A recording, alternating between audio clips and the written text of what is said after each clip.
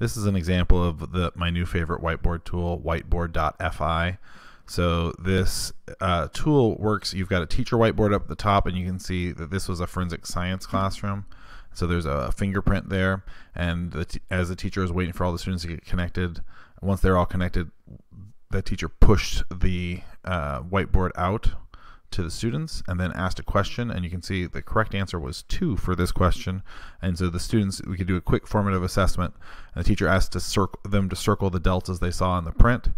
And so those circles are starting to show up, and the teacher can identify that. And then as the lesson moves on and we get deeper and deeper into it, and there's more analysis of the print going on, the teacher can differentiate between students who understand it and students who don't understand the lesson, and the teacher could pull examples from those student whiteboards back into their teacher whiteboard to show everybody in the class.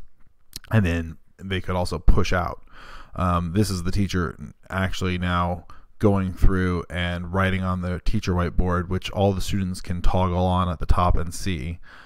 So this can be used for direct instruction or for formative assessment.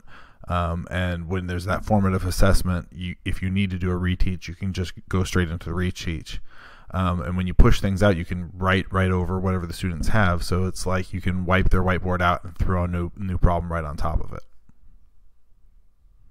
To document the work at the end, you can go up to the gear at the top and save all of the student work into one PDF as well.